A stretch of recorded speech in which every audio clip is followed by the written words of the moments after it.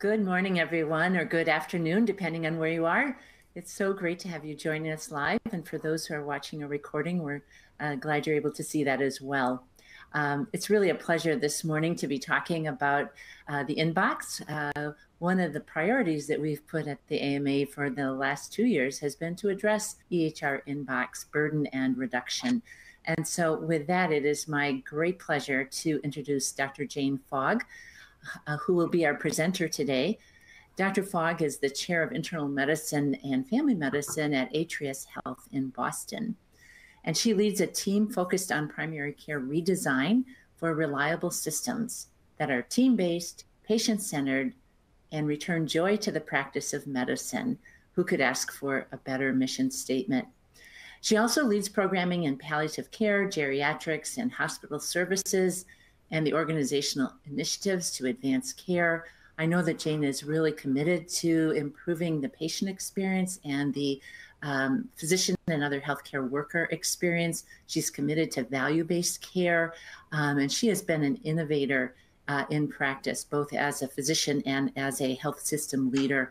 And so I'm just so much looking forward to her presentation this morning, and then our live interaction with questions that you ask in real time. And we'll go over some of the questions that many of you asked at the time of registration. So with that, I'd like to turn it over to you, Dr. Fogg. Good morning, afternoon, evening. Thank you so much. It's really a pleasure to be here, and I'm extremely happy to see how many people have joined. This is a really important topic. So as Chris said, I'm Jane Fogg. I've been a PCP and a physician leader for many a year. And my work has always centered on how we can create the conditions in primary care to deliver great care to our patients, but equally be able to do our work well and happily. So very excited to share some of the progress we've made. Today, I will be talking about in-basket reduction specifically, and how I made some progress at our organization, and also really to highlight the Steps Forward module, which shares really fantastic information on how you can do the same yourself. So a little brief introduction, and then we'll get right into the pragmatic aspects of the work and share a few tips and pearls, and we've left ample time for questions as well. To sort of start with the headline, which is what did we do?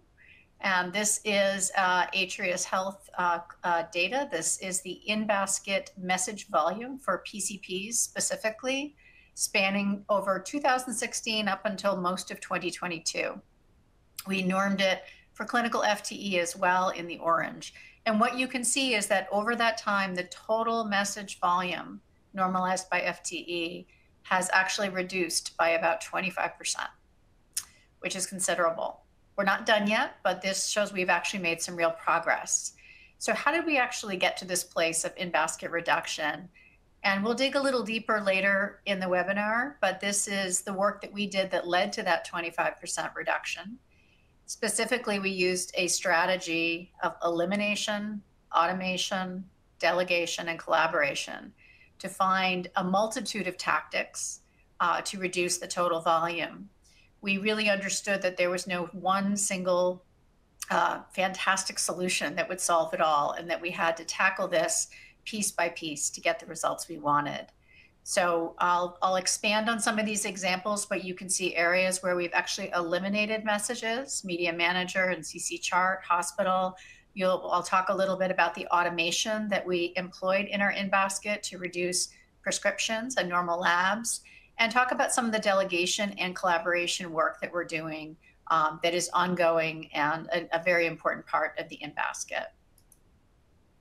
So our process, and what we think is a very sound way to start, is this simple 5-step process. And the beginning is always understanding your current state. And I'll talk a little bit more about that in the next slide.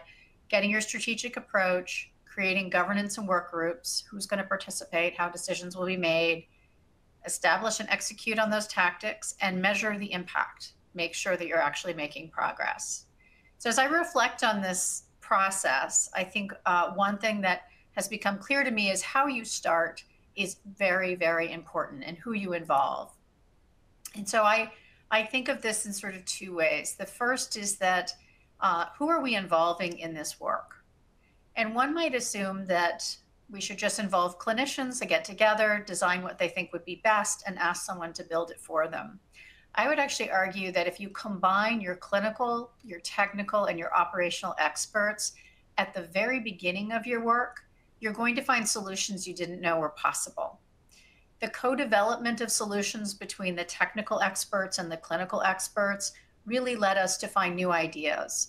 As example, we didn't know we could eliminate certain routing pathways. We didn't know why some things were getting routed into our in-baskets. And so when we sat down together to examine what we wanted to do, we learned from our technical experts, and they learned what was important to us, both the clinical leaders and the operational leaders. So we really blended new perspectives on what inbox design could be by sitting at the table from the beginning. The second important piece is take some time to evaluate your current state. Don't minimize that. We all know the in-basket is terrible, but I think you really want to explore quantitatively and qualitatively what's happening in your in-basket at your institution. Certainly, we start with the volume of messages. How do we measure it? How do we know what it is? And what type of messages? How are they categorized? What are the relative proportions of each message type? That's basic. But then I think the next part, which was a little more qualitative, was what was the intent of that message? Did I need to do something, or is that an FYI for me? Did I need to see it, or did somebody else need to see it? Because that leads us into who's really the ideal team member to address that particular message type. Typically today, most organizations route things to a physician and expect that they will then send it on to other folks on their team to take next steps. I don't think that's a durable solution. There is simply too much volume coming at us. We need to get it to the team first, and they need to delegate up to you, the physician. So take some time in the beginning. In the steps forward packet that I hope all of you have next to you, this is the same table, but expanded a little bit. And just to articulate that the important part of building a strategy in this is perhaps stop wishing there was one thing you could do and you'd be done. There's going to be several things that you have to do. And we think that if we can first look at ways to eliminate waste, that takes things away without having to change workflows for a lot of your clinical team and you. And then moving towards automation, where you'll have to do deeper work with your teams. And I'll explain through some examples on how we can change workflows, how we can trust automation. And in delegation, it's incredibly important that you have a strong team structure. And so you can't start delegating in the in-basket if your clinical practice doesn't have a good team structure to build off of. Collaboration, I think, is such a key point. Most in-baskets were designed as if there's a singular user and that's all that's needed. The reality is that the in-basket is clinical information, it's clinical care, and it belongs to the team. And so we need to figure out how we can have multiple people participate, how we can reach across departments and participate. So this is a framework that we used. And what I'd like to do now is actually dig into a few examples to really show you how we did it, because I know that that's generally what people want to hear. So I'm going to start with a place that we started, which was CC chart, which is that carbon copy chart, or the note that is sent to you by a specialist, an urgent care colleague, or perhaps one of your cross coverings, and they're sending you their note, and it comes in CC chart. And when we looked at this back in 2017, it was 16% of our total message volume. At that time, when we looked at the total message volume for a full-time PCP at Atrius Health, they received 100 messages per business day, 500 a week. So this was 16 a day. So the volume was too big, but then we actually started looking at the messages themselves. And when we looked at them, we saw that many of them held low clinical value, meaning it was a normal dermatology check. We'll see them next year. Or saw him for a sore throat, did a strep test, gave him antibiotics. Things that you don't actually need to take an action on. And when there was something valuable, such as a specialist making a new diagnosis of significance in your patient, the CC chart was sent and you had to read the whole thing to find that. So we looked at that and we saw this high variation in clinical value. We also sat with our Epic partners who showed us why and how things were routed to the PCP. We had no idea that long ago people had made decisions about which department routes to which PCP office and why. And so we had this very messy, highly variable routing framework that didn't make a lot of sense and was based on decisions made many years ago. So what we first did is we just got rid of that. We said no more automatic routing. If you're going to send me a message, you have to push it. You have to actively send it. We then sat with our colleagues outside of primary care and came up with practice agreements. What should you send me and why? And if you send it, I'd like you to put a little header so I can see new diagnosis, change in prognosis, something needs to be done. So I'll know when I look at my CC charts, there's something I actually need to do. So we ended the automatic routing. We set up the practice agreements, advising our colleagues on what to send us. And then we purged. We found that a lot of folks had kept CC charts in their in-baskets for years even. We purged any CC chart out of an in-basket that was over 60 days. Mind you, these are all notes that are going to be in the chart. You're not eliminating data, but you're taking it out of an in-basket. We quickly achieved about a 40% reduction, which persisted. And we found that people were saying, now when I see a CC chart, I know it's more likely to have something valuable for me. So that was an elimination of low value clinical work that came out of the in-basket. After we did that, we moved on to Media Manager. Now, Media Manager is that folder for us that has all those scanned documents, anything that comes in and has to be scanned and sent in that way. And it usually gets scanned in a central medical records department and then routed out to the PCP, who would have to read it and done it, and then it was filed in the chart. It was a small volume across the board for us, but when we looked at some of our sites who are closer to outside facilities, outside hospitals, they had a higher volume. So it was plaguing certain sites more than others. And most importantly, uniformly, people said, I can't find that there's something valuable in here, but it's not that frequent, and I have to read a lot of stuff to find it.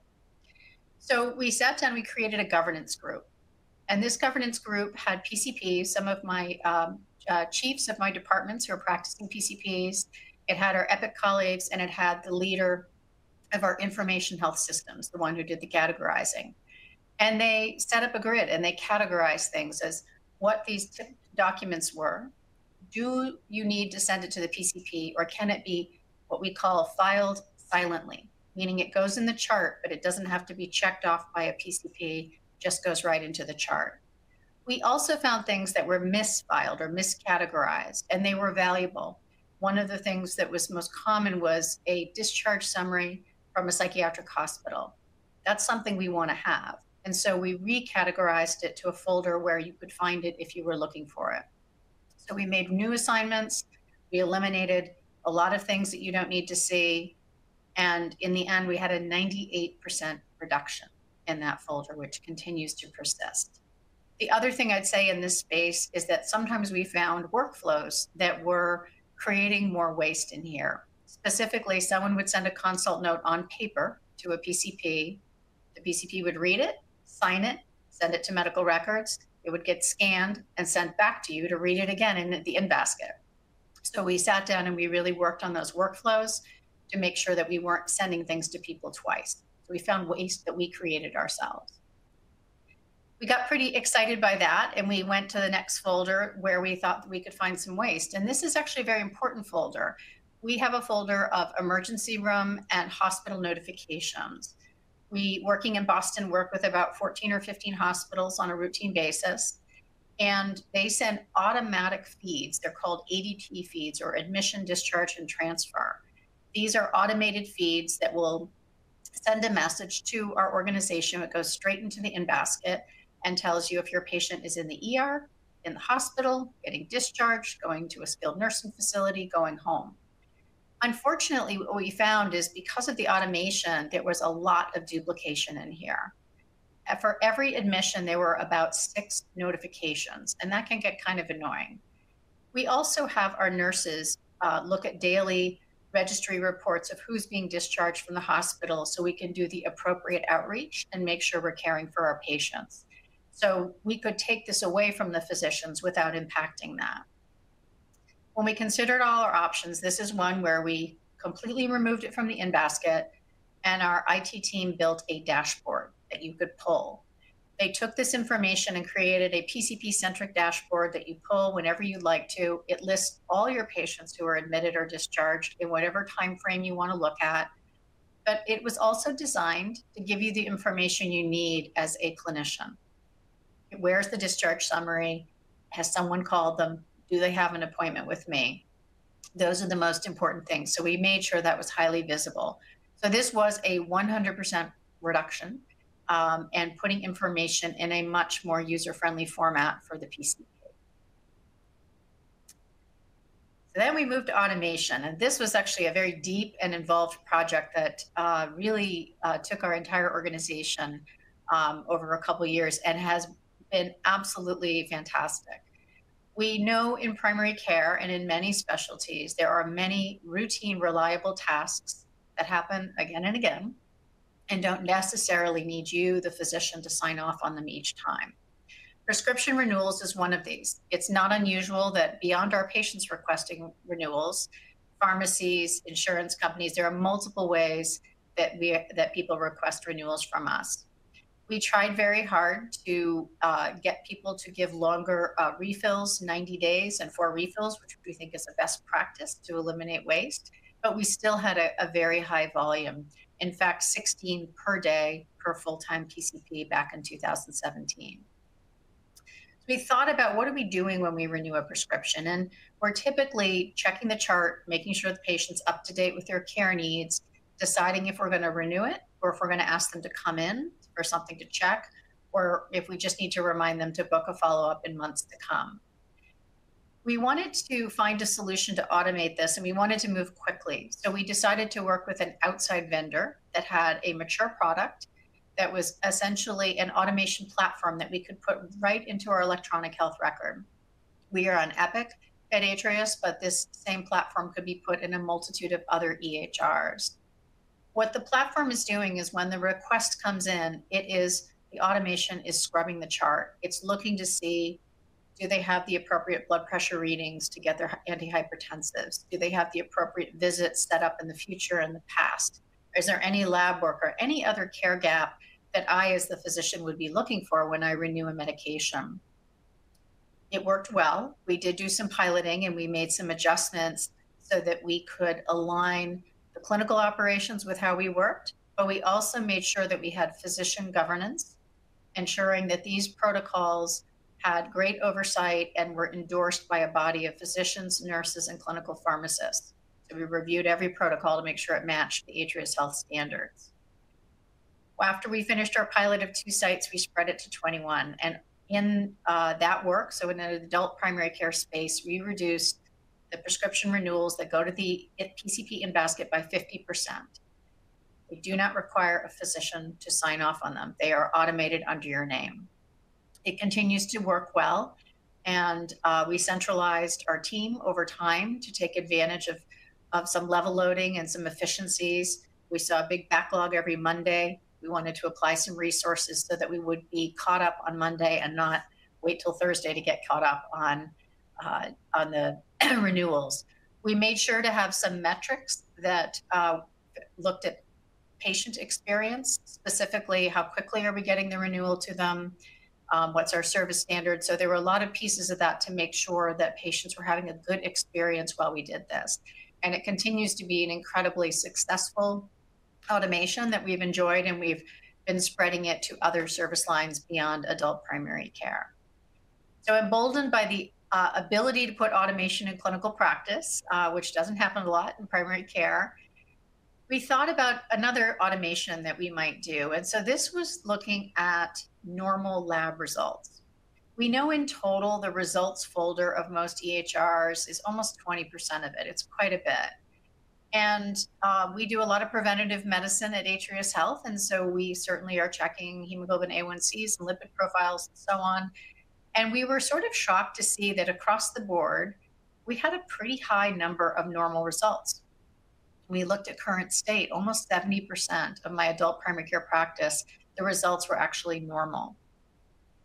We talked about the idea, and we dedicated a physician leader who had a multidisciplinary group working with him, including lab leadership, including several physicians, nurses, and others. And they set about the task of saying, which of these normal labs could we not tell the PCP about or the ordering provider, simply go straight to the patient?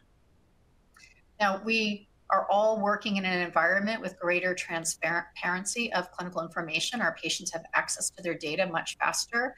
So this is very much aligned with the patient's ability to see things on the portal in real time. But we really discussed and figured out what's normal, meaning it's normal in any clinical circumstance. There's no circumstance in which it could be abnormal. So things we couldn't work on are things like a thyroid stimulating hormone, because if a woman is pregnant or there's other conditions going on, you can't rely on the reference range to say it's normal. But we were able to identify a fair amount of things that are normal in all clinical circumstances. We vetted this extensively with our physician leadership. We have leadership at all of our 21 sites, and all of those chiefs were involved in thinking about the professional change to not see the labs you ordered. We thought about when you'd want to see the lab, even if it was normal, because it might spur you to do something else. And so we gave a little checkbox that will say, CC to me no matter what, in case you really want to know, even if it's normal. We piloted it. We had a little pandemic disruption, so it was a longer pilot than expected. But when we were done with the pilot, we were able to expand pretty seamlessly across 21 sites. And it took 30% of the lab results out of the PCP in basket. So a good reduction there for the normal labs. I think delegation is such, and collaboration are such important tactics. And this is where these tactics start to involve your team relationships, the design of your team, and how you change culture, and how we all need to take care of our patients as a team and not an individual. And what I found over the years is that the in-basket rarely reflected a good team-based primary care model. We do it in our clinic, but then we go to the in-basket and we practice solo. So when we thought about delegation, we realized we really need to embed it in the in-basket routing structure. Instead of sending me an abnormal lab, so one of our current pilots is abnormal vitamin D, instead of sending it to me and saying, Jane, you can send it to a nurse and they can by protocol manage it, why don't we send it straight to the nurse? And we have a protocol for them to manage it. They certainly can ask a question if something's not clear, but they can do this independently by protocol. Call the patient, review the results, figure out the next steps, follow up, and so on. So it's really more top of license work for nursing. And although the volume of abnormal vitamin Ds, as you can see, is not that big, the important part is this is a message that takes some time to manage. You have to find the patient and make the plan. And so it is actually removing some time management, but it is also ensuring that we have a consistent approach to abnormal vitamin Ds and how we manage them. So we feel like this, the success of this will lead us to do many more like this, where we are going to use the in-basket to enforce delegation. Biggest problem across the country, PMAR, or patient medical advice request. We too also had 100% doubling of the medical advice requests. Now we have long had our EHR set up so that when the patient is writing a medical advice request email, they can check a box saying, this is for renewal, this is for a referral, this is a medical question, non-urgent. And so they're already sort of self-triaging. So our 100% increase was in the ones where it was a medical question, not a renewal or anything else. And we had, again, said, well, the doctor will just send it on to somebody else. So let's reverse that. Let's send it to somebody else and let them triage it up to the doctor. A lot of people are doing this across the country. I think it's incredibly important work. What we did perhaps a little differently is we experimented with the difference between sending it to a nurse first or to a clerically trained person. We call them PSRs first. And we actually found the PSRs were able to eliminate a fair chunk and then delegate up to a nurse if they needed, and up to a physician or advanced practice clinician if they needed to. And when they do this, the sites where this is active, it's about a 40% reduction. It is definitely a more involved project because you have to do a lot of work training people and setting up what's appropriate for you to manage and what needs to be delegated up to someone with a licensure or clinical training. But as you can see, there's already low lying 40% of those messages didn't even need to go to a nurse. So quite a bit we can do there and quite a bit more that we can all do. This was another example of measurement that was helpful for us, which was that we are able to track who's touching the message in the top one, which category of team members. So in the gray is RNs, and you could see when they started touching it first, and then we said, nope, we're going to use the clerical in blue, and they took over and the RNs went down, and we kept looking to make sure that the physician was still having a downward slope, and they were. So we looked at who's touching and who's dunning or completing a message. And this kind of measurement's really helpful when you're trying to make ensure that your team is consistently doing the routing and the responsibilities that you've designed. So finally, I always think it's important to talk about the non-technical, the collaboration aspects. I was inspired by a group, a Kaiser group, who had a clinical coverage department that covered in baskets for any leave or departure over a week. And we developed our own department like this in 2021. We currently cover extended leaves, such as a medical leave. We cover when a physician or APC leaves and we need some help at the site to cover their in-basket. But we also jump in and help cover when we have a struggling clinician who is really falling behind in their work, showing signs of burnout, and they need some time to get new habits, such as a scribe or other things that they can do. They need some time to figure out how they're going to develop their own efficiencies or what we might do to support improving their workload. And so we can come in and sort of help cover their in-basket temporarily while the local team can really work with that clinician and figure out what is the best path for them. It's called the Clinical Coverage Department, and we've had a lot of retired PCPs who like to do some part-time work because they can do a lot of this virtually, and a couple of APCs. And it's been one of our more successful endeavors in the last few years. As all of you know, when your colleague is out or away and you're covering their in-basket, it is undoable and very stressful for everybody. So this has been a huge help. The other initiative that we're doing, which takes time to build, but I think is a really important part of primary care going forward, which is the idea of having an advanced practice clinician and a primary care clinician sharing a panel and having dedicated continuity so that for years I worked with a nurse practitioner. She and I shared a panel of patients together. The patients knew they had two of us, not one of us. They never lost me. They just had two people. And our goal is to stop saying, cover me, and start saying, let's share the care of our panel, including the in-basket work. So this is work that's ongoing and I think important for all of us. So before we open for questions, I wanted to just add a little of tips and pearls that I've gained over the years, and you'll find many, many things in the Steps Forward module as well. I think, again, the co-development from the very beginning will enhance your success. Engage your chief medical information officer, engage your EHR leaders. They need to be at the table with you because much of this is technical and much of this is team. And you need to be together to make those decisions and find your opportunities. A second important piece is about decision making. I find that a lot of us don't know who made the decision that somebody's sending me this document, and I don't know, do I need to see it? Who decided that it was sent to me? I hear that from PCPs every day. Why am I getting this? You can make decisions about what you and your team should see. And if you employ clinical governance and you think about the clinical value, about safety, about all those parameters, I think you will find there are a lot of decisions you can make about things you actually don't need to see or could be seen by somebody else. And sometimes you need to standardize a certain workflow to achieve something such as automation. We had to have certain standards in our refill management in order to automate refills for 350 providers. We couldn't customize it to each individual provider. So I think it's an important thing to think about standardization in the right spots where it allows you to drive forward something that supports everybody.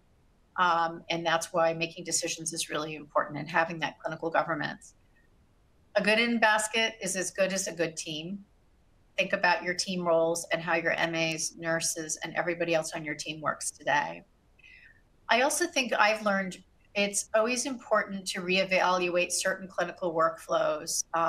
And again, in our steps forward, you'll find that a really important one, prescription refills, 90 and 4 refills will really save a lot of back and forth between you and patients. You're still going to see them next year, but it'll save you from having to refill it again and again throughout the year. Pre-visit labs. We started this years ago. We finally gotten to 75% of us using pre-visit labs. Took a lot of professional change management, but when the patient comes in, they see their labs with you when they're there in the visit. It saves you time that would have been a letter, an email, and it's actually really nice for the patients to be able to discuss those labs with you.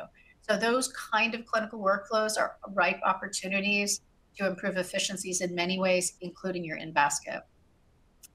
I also think that ongoing EHR trainings to support personal efficiency skills complement this work. I never want anyone to believe that it's just about your own efficiency. It's not. It's a messy system, and very few people can be efficient in it. But even if we designed it perfectly, I didn't learn this in medical school. Not all of us are born with great efficiency skills to look at a large volume of work and try to sort out how to work smoothly and efficiently for you and your team. So I think that that's a really important part of what we all need to do in our institutions. And I know there's some questions about things like AI and other things. I think I'll just lightly sort of leave you with, I think that there's a lot of work across the nation to go beyond measuring volume and to understand actual time. There's limitations in some of our measurements, and we need to better understand the time that it takes us to do this work. And the cognitive burden of messages. Not all messages are created equal. So although my work had showed a lot of volume reduction, I know that much of that volume was the simpler messages, and that what I really want to focus on going forward is what are the more complex messages that require more time. I think it's important for us to all just recognize that portal utilization, our patients are using it. Epic or in Cerner and all your EHRs are with us, and we're just going to have to figure out how to better design healthcare to meet the needs of our patients who'd like to use the portal for a variety of things. Understanding individual preferences, I think we're not quite there yet. 100 messages for me is not the same as it is for somebody else. We have to figure out what works and how people know what the best and optimal work pace and work environment is for them. And finally, I know some of you have some questions. I think that there is some role for AI and automation for better access opportunities for patients to find us that we could certainly improve upon, but we cannot lose the humanistic and relational care that we give. And so it's really that balance of where it can help our teams be more efficient without chatbotting me and all the rest of you into a different future. So those are my future thoughts. And I'm going to hand it over to Chris to start with questions. Yeah, well, thanks so much, Dr. Fogg. What an excellent presentation. I'd like to first start by reminding the audience that we do have resources available. So we do have the inbox reduction check toolkit that Dr. Fogg mentioned. We also have an inbox reduction checklist, a brief synopsis of some of the things that organizations can do. And then you can go to the toolkit and find the details about how you might begin an initiative to reduce inbox. Dr. Fogg also wrote an article for the New England Journal of Medicine Catalyst that was published just in the last month or so on inbox reduction. So several resources specifically to systems approaches to managing the inbox. We also have a Steps Forward toolkit on prescription renewals, so you can learn more about the 90+4 approach.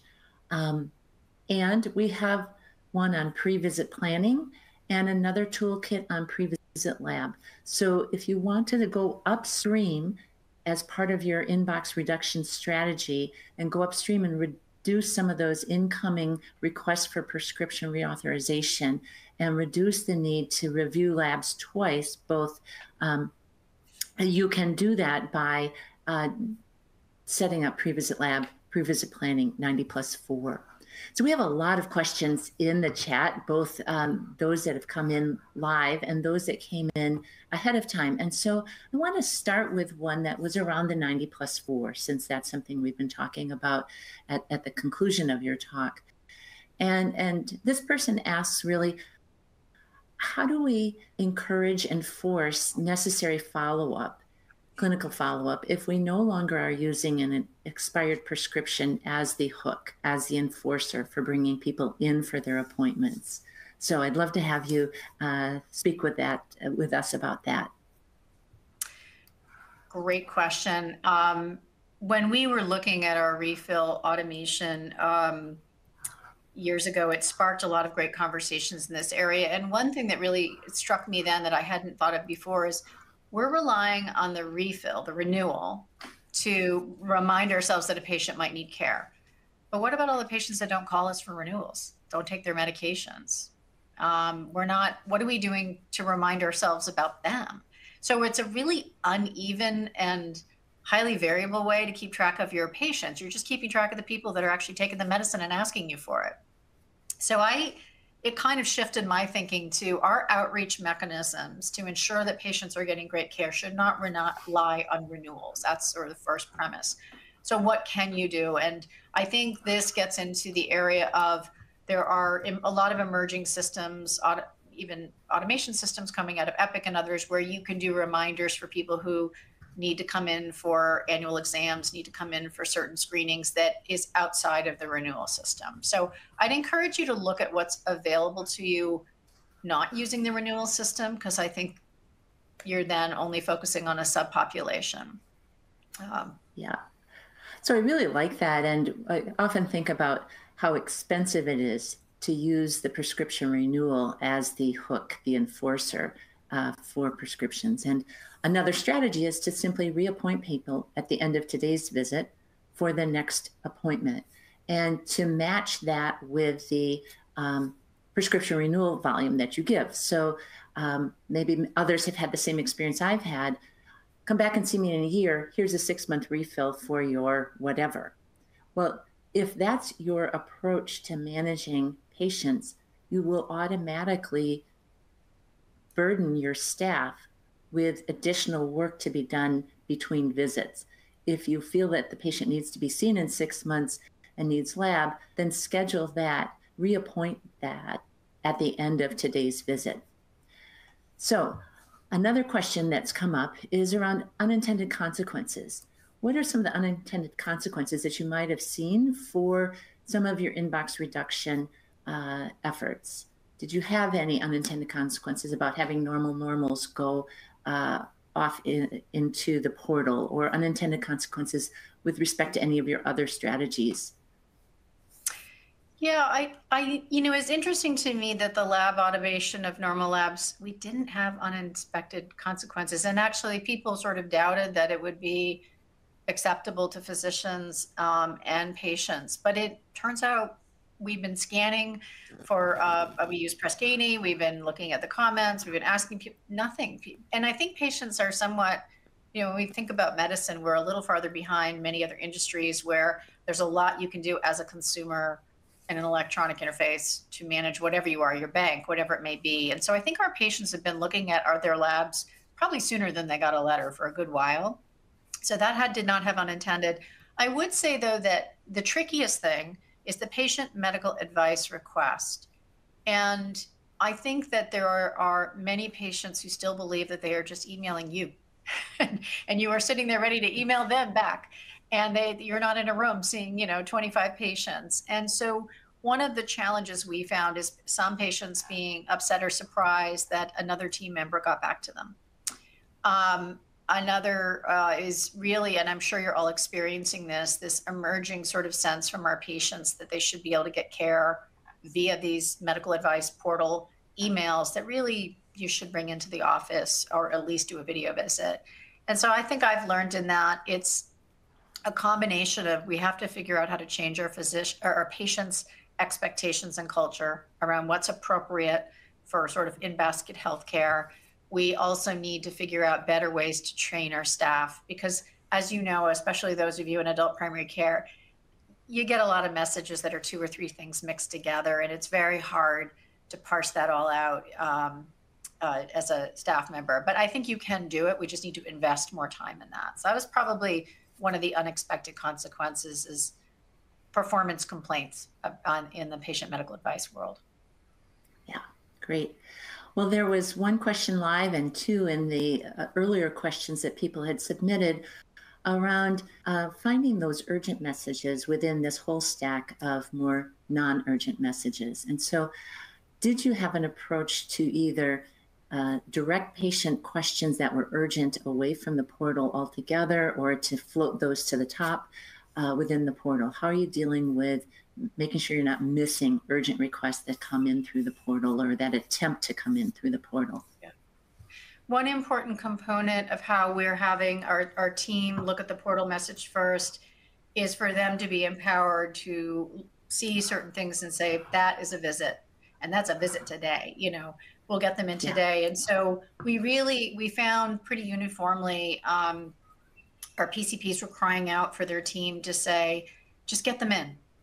Let's not go back and forth, just get them in. And so that's not unusual on the sites that are doing that, where the clerical person will call the patient and say, I can get you in today. And the nice thing about having video visits still is that for patients that didn't want to come in, well, let's at least get a video visit if that's appropriate.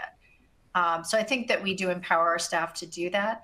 The other thing that our radiology department did, which was very helpful a couple of years ago, is they separated out a folder of significantly abnormal radiologic exams from radiologic exams. So you're not plowing through the mammograms to find the one mammogram where there's actually a very suspicious finding. And so that, what I hear is our PCPs say, go to that folder first for the really abnormal, make sure I've done that. Then I go to the other one where, might be an incidental finding or completely normal. So that was a real help from our radiology department. Wonderful. And that shows how having multidisciplinary members of your team and your planning team can make a difference. So there were several questions around leadership buy-in and change management. Specifically, what kind of language did you find was useful in engaging C-suite leaders to lend their support to this? And I know your CEO was very, very supportive. How did you deal with staff or administration resistant to change? And particularly, how did you get your MAs on board? So I think we're looking at both levels. How did you get leadership to support this? And how did you get MAs and nurses who were on the clinical teams to recognize that this was an important contribution that they could make, and it was really part of their job responsibility? So starting with leadership, what I think is most important is you need to find where is your alignment of your C-suite's priorities and yours. And I think they're often matched, but it may not be initially apparent to everybody. And so working with my C-suite, and I had a very supportive CEO, we are a growing organization. We need to retain and recruit more PCPs. And so we can get aligned around that. Well, what is the reason why we're just PCPs are dropping off or not wanting to join? Well, the work and what's changed about the work. And so part of what I had to do is help illustrate what the work is in primary care. And this is true in any specialty as well. And specifically that the days of you see patients in the office and you take call at night and that's it, are gone. What we're really doing is we're seeing patients in the office. We're managing a lot of care through documentation and through in-basket. And that balance of face-to-face time with in-basket care has really tipped heavily. And many people have done great work measuring how much EHR time is happening in relation to how much face-to-face. So demonstrating that through data, but also through national studies was very helpful. I even had one of my clinical informaticist colleagues went into the C-suite and she opened up Epic and she showed them how to document an annual exam. And they didn't know.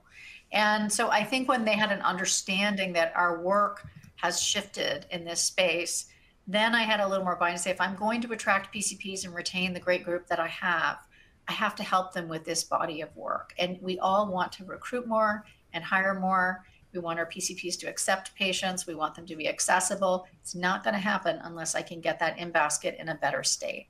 That's where the alignment came in. And so I think that got leadership excited by this. Working with our teams, back in 2016 and 17, I remember some uncomfortable conversations. That's your email. That's your in-basket. I'll wait for you to look at it and you send it to me. I think what engaged us is, first, as a leadership group, my nurse leader and I would make sure we were aligned before we went out together to talk to our teams. And sometimes I would speak on behalf of nurses and she would speak on behalf of doctors. We showed that we are looking across, we are sharing this work. These are our patients, and that we need to have mutual respect for each other and mutual accountability. We spent some time, that qualitative look at current state. One of my leaders stood up at a meeting and read the first 10 message types in her in-basket. And I just remember people's mouths opening saying, I didn't know that was in there.